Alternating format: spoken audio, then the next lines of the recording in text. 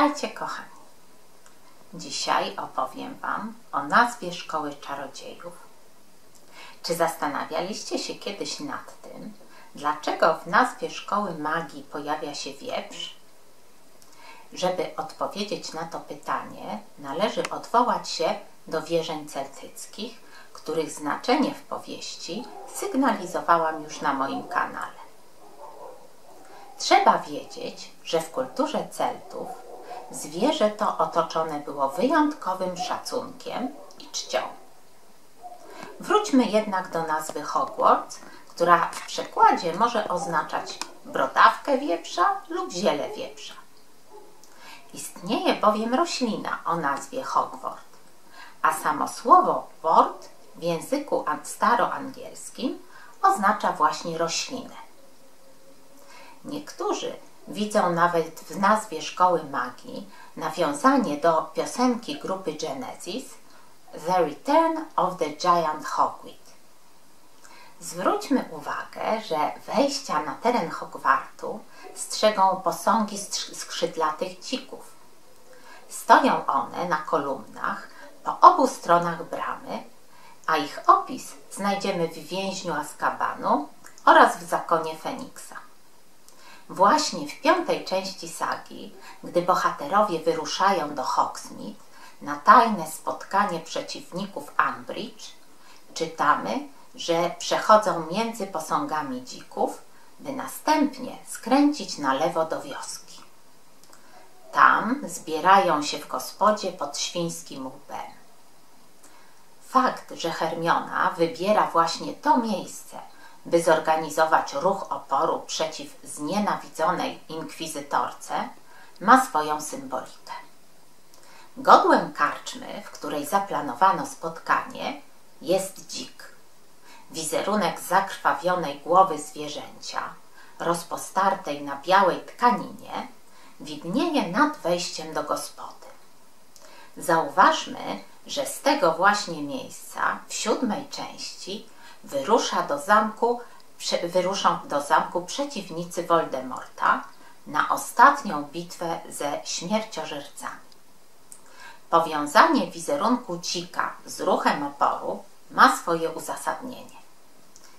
Zwierzę to w wielu kulturach, w tym oczywiście u Celtów, symbolizowało waleczność. Celtowie wierzyli, że łeb dzika chroni przed niebezpieczeństwem. Kryją się w nim bowiem moce witalne i duchowe. Postać dzika jest więc kolejnym elementem wiążącym Hogwart z kulturą celtycką. W mitologii celtyckiej Odyniec był uosobieniem świata duchowego oraz władzy duchowej. Zwierzę związane było z władzą druidów. Co więcej, druidzi siebie samych określali mianem dzików. Utożsamiali się w ten sposób z tajemnymi siłami przyrody. Dzik był ponadto wierzchowcem bogów oraz ich atrybutem. Niektórzy z nich przybierali nawet postać tego zwierzęcia. Dzik symbolizował płodność i nieujarzmione siły przyrody. Miał związek z zaświatami. Kamienne posągi dzików Celtowie umieszczali na cmentarzach. Jak podkreślałam wcześniej, sam Hogwart ma zaświatowy charakter. Bramę wejściową do zamku, pilnowaną przez uskrzydlone dziki, można traktować jako przejście na tamten świat. Zwróćmy uwagę, że obraz dzika zwróconego w lewo, a więc w stronę zaświatową, posiadającego spiralny ogon symbolizujący wędrówkę do krainy śmierci, pojawia się na jednej z celtyckich monet. Z kolei w legendach celtyckich spotykamy dziki wabiące ludzi w zaświaty. W Irlandii za bramę piekieł uznawano na przykład jaskinię Cruachan, z której wyszły nieśmiertelne dziki. Dziś zapewne nie zdajemy sobie sprawy z faktu, że od starożytności to właśnie dzik, silne i najbardziej nieustraszone ze zwierząt, reprezentował cechy wojownika. Żadne z polowań nie wymagało bowiem tyle odwagi, co polowanie na dzika. Celtowie wyobrażenia tych zwierząt umieszczali na tarczach dla ochrony wojowników oraz po to, aby zapewnić poległym bezpieczną drogę w zaświaty. Dzika lub część jego ciała składano do grobu zmarłym. Na celtyckich cmentarzach spotyka się również osobne pochówki dzików, mających pełnić rolę tzw. psychopomposów, czyli istot przewożących dusze w zaświaty. W mitologii Celtów spotykamy również wątek króla lub księcia wyruszających w pościg za dzikiem, który prowadzi bohatera na tamten świat. Król Artur, którego imię oznacza niedźwiedzia i symbolizuje władzę, jaką ma on na ziemi, nieustannie tropi dzika, wyobrażającego władzę duchową. Zwierzę to prowadzi go w zaświaty. Podkreślę jeszcze raz, że Hogwart ma cechy miejsca zaświatowego.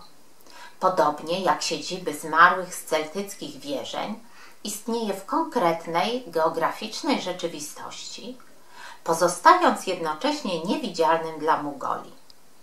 Zamek jest nienanaszalny. Nie da się go umieścić na żadnej mapie. Do szkoły magii, podobnie jak w celtyckie zaświaty, nie można tak po prostu wejść. Trzeba otrzymać zaproszenie i być przygotowanym. Należy przejść proces inicjacji. Dla pierwszorocznych oznacza to m.in. konieczność przepłynięcia jeziora i pochylenia głowy pod arkadą z bluszczu. Na zakończenie jeszcze kilka uwag na temat Hogsmeade. Zdaniem Andrzeja Polkowskiego Hogsmeade to nazwa utworzona od imienia najdawniejszego właściciela gruntów lub od zajęcia lokalnych mieszkańców, którzy byli być może hodowcami świń. Może ona także oznaczać pastwisko dla świń. Może mieć również związek z celtyckim świętem Hogmenai, podczas którego zapalano ogień symbolizujący przeniesienie światła wiedzy i nadziei z jednego roku na następny. Nazwa symbolizująca ogień, interpretowany jako światło wiedzy, wydaje się jak najbardziej na miejscu, gdy mowa o sąsiedztwie ze szkołą.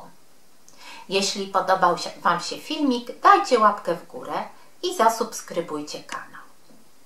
Chciałabym też polecić poetycko-filozoficzny kanał mojego znajomego, noszący nazwę Operuję, niebo.